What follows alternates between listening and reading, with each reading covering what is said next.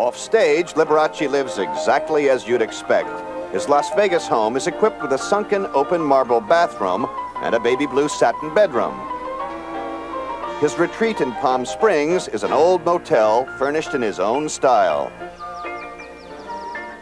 When performing, Liberace spends 32 weeks a year on the road. When traveling, he lives simply and quietly because of the rigorous schedule. 2 shows a day, 6 days a week. Lee, as his friends call him, spends his afternoons going over the arrangements for next season's show.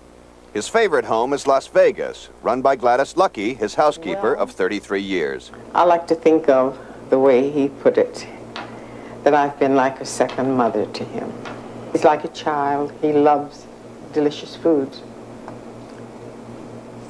And it seems to be the fattening foods, pies also, cakes. He has a reputation of being exceptionally generous towards the people he loves. Has he given you gifts? Oh, yes. He gave me a gorgeous mink coat, diamond ring, necklace, earrings to match.